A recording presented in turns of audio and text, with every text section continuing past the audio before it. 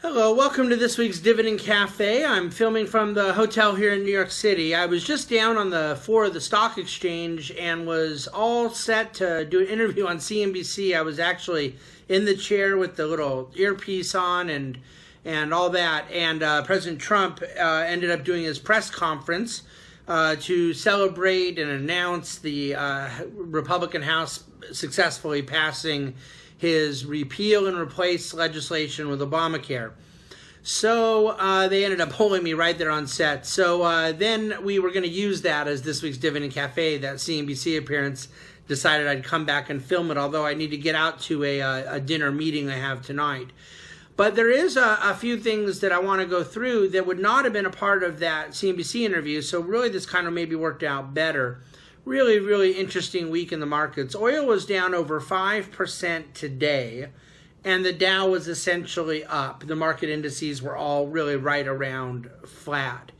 So that correlation I'd written about and spoken about several times that had been pretty persistent has kind of broken out in the sense that the oil prices are reflecting a lot of weakness right now, around fear of OPEC getting soft on their production freeze agreement, around fears that there has not been great compliance from other OPEC countries with the agreement, and of course the ongoing chatter about the U.S. shale producers offsetting some of that supply issue because they are ramping up their own production. And I happen to think a lot of it is kind of silly arguments, but the point is it's been moving oil prices lower, and yet the market, besides energy stocks, of course, didn't really respond accordingly here today. Some may want to say that the credit for offsetting that weakness would lie with the successful passage of repeal and replace at the House, but I'm a little hesitant to buy into that. I think most people knew that the GOP House was working towards a solution and getting their different constituents on board and caucuses and things of that nature. And also I believe that the market's well priced into that sector, the places that have ramifications from it. And of course, ultimately, there's still a lot of questions around what the Senate will do. So fundamentally, it's probably net a positive for markets. I do think this will end up getting passed into law, but I do think the Senate will be changing it and then passing it. But I think that some of the things the market cares about are going to stick with the legislation. But I doubt that's kind of the big factor here.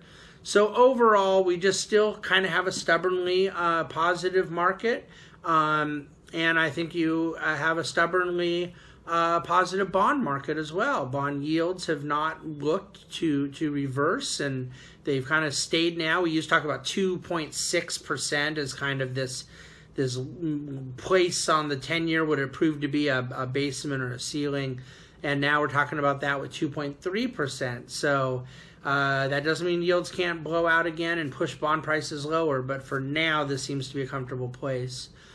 There is a lot in dividendcafe.com this week that's worthwhile. The Fed didn't cut rates yesterday. No one expected they would.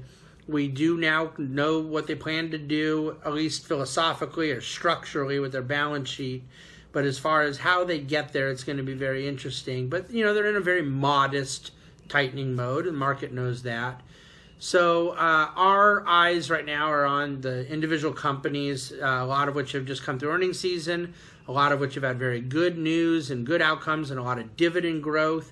Others that have had some, difficult quarters, and that's kind of the way you would expect things to go.